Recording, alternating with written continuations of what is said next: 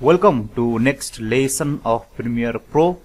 Now in this lesson, let's start by creating a new project, right? You can see here new project, or you can do file new project, right? Remember that. You can go to file new project, or you can do new project from here also. So you have a video clip, right? For example, you visited some new place, right? Then you captured some video footage. Now you are trying to edit that, right? So we have to get that video here in our Premiere, right? So at first create a new project. Click that. Now you can see here name of the project, right?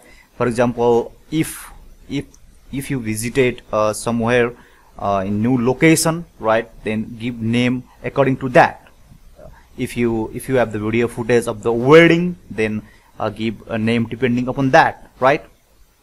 Just what I'm trying to tell you is don't leave it untitled, right? Give a name. For example, we are giving name lesson 2, right? And you can see her location, where to save that, right? Where to save that project, right? You can click here browse, right? Browse. You can click that. I will make a new folder here, new folder. Now VE, right, only.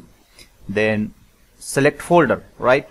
Select folder, then you will get the location here, right? And do OK. So this is called Workspace, right? This is called Workspace. And I am in editing section here. You can see we can change it, right? We can go to color section, then you will get different Workspace, right? You can go to effects, then you will see that Workspace changes its layout, right? So let's keep it at editing, right? If you are not in editing here, then please click that. So this is the Workspace. For example, at first I want to show you something. Just think that this one is not here, right? It is gone. For example, like this, right? So it's not the default Workspace, right? It's not the default Workspace. Click on Windows here, right? Workspace, then click reset to saved layout, or we have shortcut key also, Alt plus Shift plus 0, right? Click that, then you will get your Workspace back.